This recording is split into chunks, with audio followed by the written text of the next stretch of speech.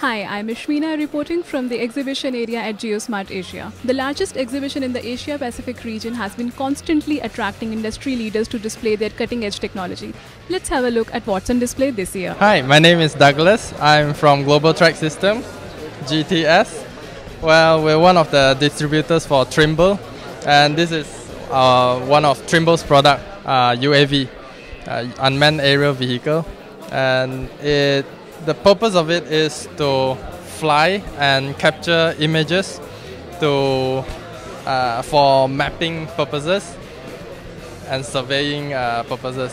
So one of the applications is for construction users or plantation, if those planters want to know each location of each plant, or if the plant's health, you can do that also actually.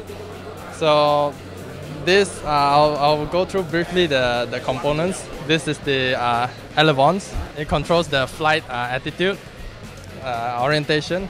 This is the electric motor that is used to propel this unmanned aerial vehicle.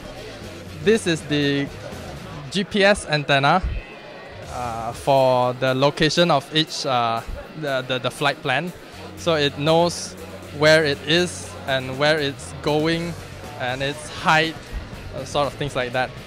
And once after flying, you get the camera will be at the bottom, and after flying you can export the data from this the export port, and that's about it. It's battery run.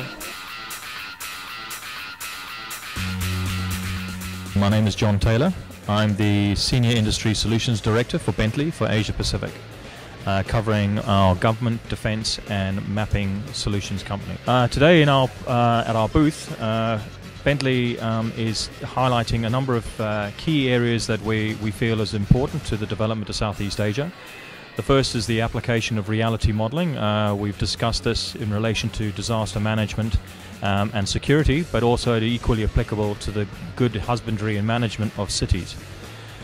We also have showcased our 3D cadastre solutions, which are currently being implemented in Singapore, and which we hope will form the basis of the development of 3D cadastre and 3D city modelling elsewhere in Southeast Asia.